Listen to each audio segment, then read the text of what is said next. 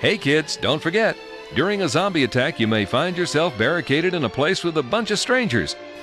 Look at this. There's a million weak spots up here. Now, wait a minute, Mr. Cooper. No, I'm not going to wait.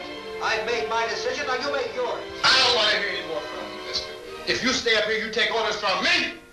I don't want anyone's life on my hands. While it's always good for everyone to work together, it's better to be the one in charge of the group.